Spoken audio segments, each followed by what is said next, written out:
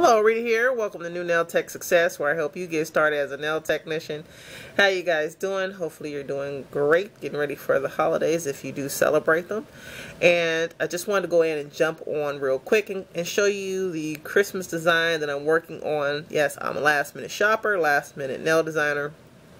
Just had a lot going on. But I see all these beautiful, wonderful nail girls with their Christmas designs, so I at least wanted to go ahead and try something. And this is my something. Nothing serious, just striper and some glitter.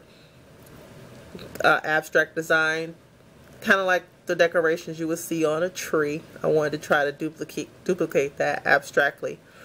So yeah,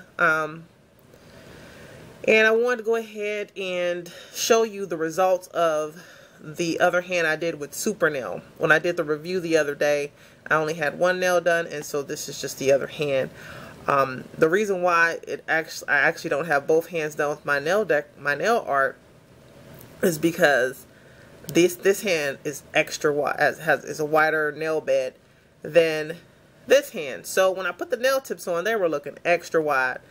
So I had to contour these nail tips. So this hand is more so like a coffin squoval, if there is such a thing, just to get them to kind of look about the same size.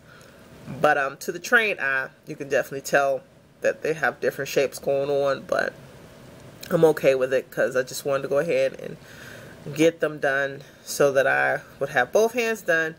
Because I always walk around with one hand with a design on it or one hand with acrylic on it. So I wanted to go ahead and have both nails done with acrylic with a design for Christmas.